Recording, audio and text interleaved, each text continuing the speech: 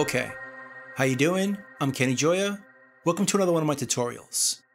In this video, I'm going to show you how to trigger a drum sample using ReaGate, the gate that comes with Reaper.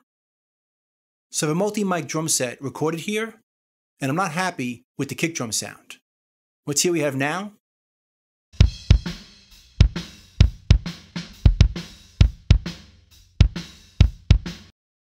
It sounds okay, but I think we can make it better.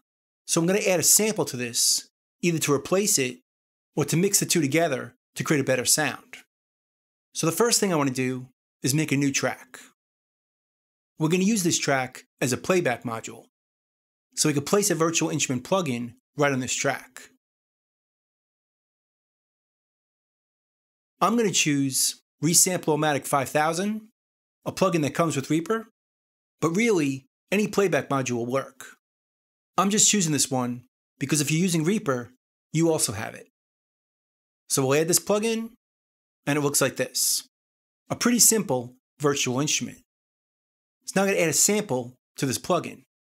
So I'll go to Directory, and I'm going to choose a kick sample right here. This one's called Easy Kick. It comes from Easy Drummer by Toontrack. That sounds pretty good. Now let's drag it to the plugin and just drop it right here. And now it's ready to be played. In fact, we could go to this track, set it up for MIDI and monitoring, and put it in record. And now if we play a MIDI controller, we're going to hear that sample. And the way it's set up now, any key will work. From C-1 to G9. Now if you want to get more specific with this, you could set this up to only be triggered by certain notes. Maybe C1 or C2. But for now, we're going to keep it very simple. And we could also do is adjust the velocity. Right now it's full up, but we could adjust it right here to respond to velocity. But for kick drum, and for a song like this, I'm going to keep it full up. So every hit is going to be just as hard. Then down here, we can choose the MIDI channel. By default, it's set to 0, which is all the channels, which is fine for now. So now we can close this plugin and go back to this track. Now we want to trigger this track from the kick. And like I said, we could do this with the ReaGate plugin. So let's put it on. Now there's already a few plugins on here. A compressor and an EQ. That's okay. Let's just add another one.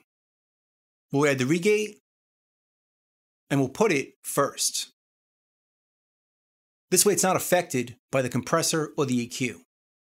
So now you want to set this up to use this feature that not many people know about, right down here.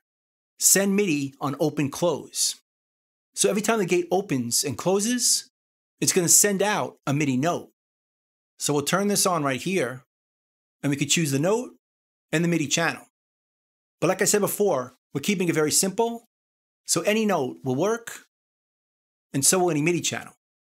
So it really doesn't matter. So now let's set up the gate to open and close on each hit.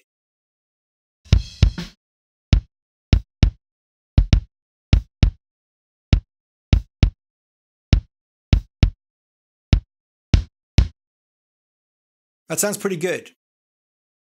Now it's a little choked, but that doesn't really matter. What it sounds like isn't important. This gate is just being used to send out MIDI data. In fact, we could bypass the sound right over here. Turn the wet off and the dry full up, and now it sounds bypassed. But the gate is still working, so it's still going to send MIDI on open close. And if you're having any trouble getting it to work perfectly, we can adjust the attack, hold, and release. But right now, it sounds pretty good.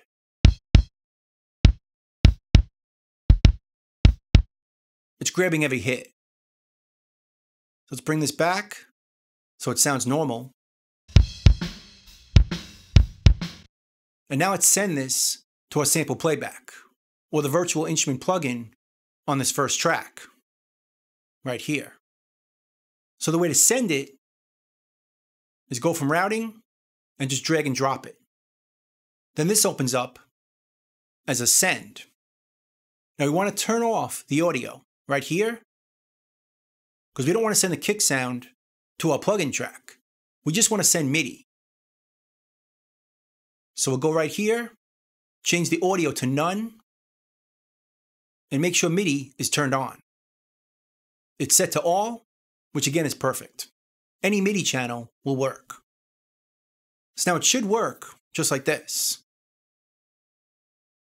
Let's bring the volume down on the real kick, and let's hear it.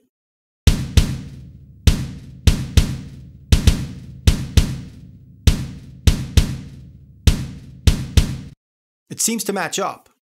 Let's hear it with the rest of the drums.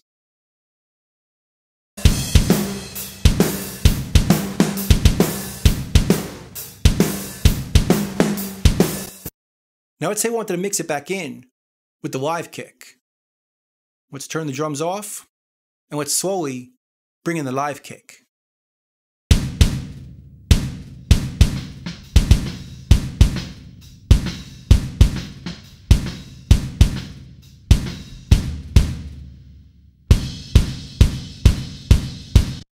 Without it,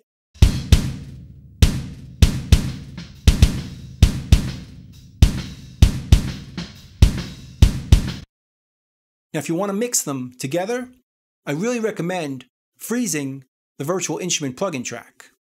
This way you can line up the sample with the real kick, which will avoid phasing or canceling out. So we'll click this track, go up here, and choose Render Freeze, and freeze tracks to stereo. And I know the sample is stereo, so we'll freeze it as stereo. And that's going to freeze or bounce this track, and now we can zoom in to see how they line up.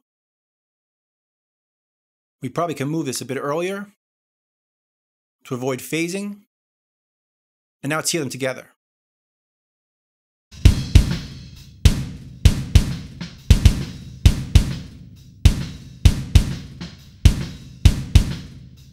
With the rest of the drums,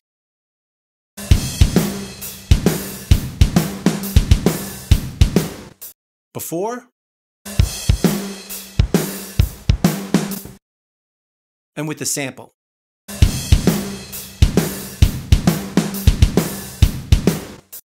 That sounds better. So anyway, this is how you trigger a drum sample using ReaGate in Reaper. And like I said, you could use any plugin or virtual instrument plugin to do this. I just use this one because it comes with Reaper, so I know you have it. So anyway, I hope you learned something, I hope you use it, and I'll see you next time. Thanks.